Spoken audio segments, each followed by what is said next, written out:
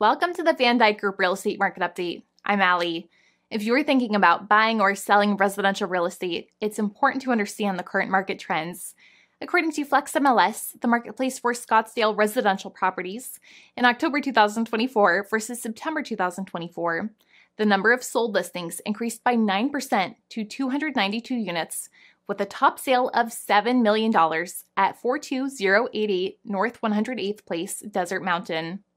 The average sales price decreased by 7% to $1,455,639, moving the average price per square foot down to $475 per square foot. The inventory of properties available for sale measured in months supply decreased by 4% to 6.18 months worth of properties for sale. Mortgage rates increased, with the 30-year fixed rate average up 10% to 6.88%, according to Bankrate.com. In the coming months, Scottsdale's single-family home prices are expected to rise through November and December.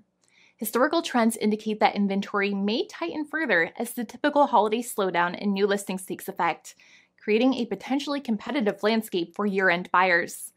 If you're thinking about buying or selling residential real estate now or in the near future, it's important to seek the guidance and advice of a professional real estate agent.